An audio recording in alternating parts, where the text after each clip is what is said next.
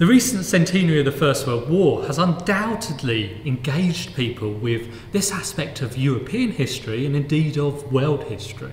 However, much of the focus during the centenary has really been on national histories, national approaches to the conflict.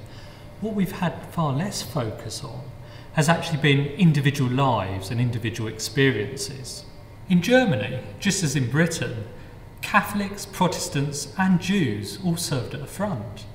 Indeed, in the German army, 100,000 Jews served during the conflict. You get a really good glimpse of their experiences from this remembrance book that was published in 1920.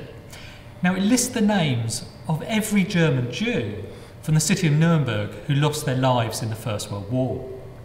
The earliest names in the book are likely to have all been volunteers. For example, Paul Lehmann, he was killed in November 1914, but he'd only just left school. The names of the dead stretch all the way through to 1919. The very last person to be listed is that of Julius Hellmann. Now, he was a master butcher who died in American captivity in April 1919, probably from war wounds. Now, Lehmann and Hellmann were just 2 of 12,000 German Jews who died fighting for Germany in the First World War.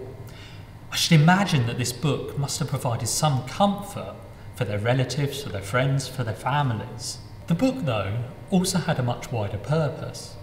It had been designed as a means to combat anti-Semitism that had been growing in wartime Germany and spreading in the post-war years. We can see this really clearly from the second half of the book. Here there's letters published from those killed at the front, and all the letters have really dramatic titles, such as Baptism of Fire, or On the Attack, or even The First Battle. The letters themselves then hint really strongly at Jewish bravery, Jewish heroism at the front, and thus, in effect, they're challenging anybody who suggested or questioned Jewish loyalty towards Germany.